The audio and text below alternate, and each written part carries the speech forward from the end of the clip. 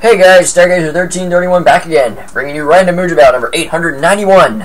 I rolled a 2, so we got a 2 versus 2. Juzo, or Master Juzo, we'll see soon enough.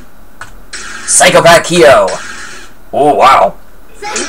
Yeah, that's Master Juzo.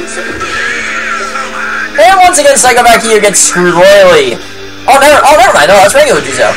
Okay, now, never mind. Maybe he won't get quite as screwed. So yeah, Tifa and Juzo against Momoko and Psychopath Kyo.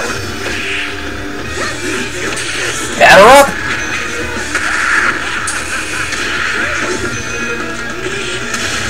Oh wow, nice move, Kyo.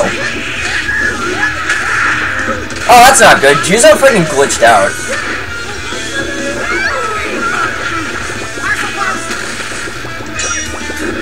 Sorry about that, guys. That 4. Like, really? Of course Juzo had that glitch out. I've been seeing that a lot lately in battles, which is starting to kind of tick me off a little bit.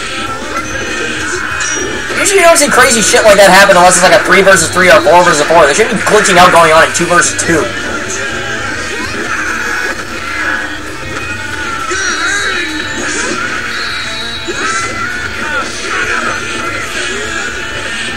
Okay, that's about what I figured. Alright, that's what I was expecting Tifa and Juzo to do. Which, that's why I hated glitching out, because Momoko and Kyo were doing pretty well in that round. Like, that's usually what always happens. Come on, Kyo, do something.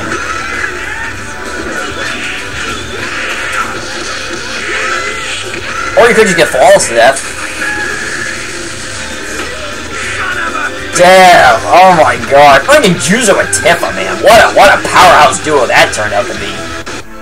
Man, friggin' beating the ever-loving shit out of Psychopath Kyo and Momoko. 2-0. Holy freaking crap. Now that's a team I could get behind if I ever saw them again in either in a tournament or a gauntlet. Wow. Yeah, that's a team that could potentially be quite a lot of teams. Not too overpowered, but pretty powerful enough, especially with freaking Juzo at the helm. Man.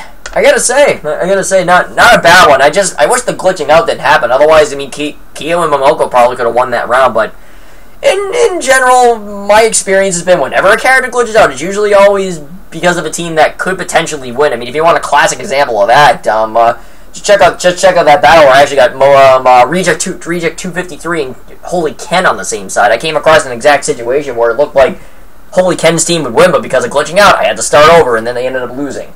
Ah, man, that happens to me too much, guys. At any rate, stay tuned for random M.U.G.E.N bout number 892, coming up next.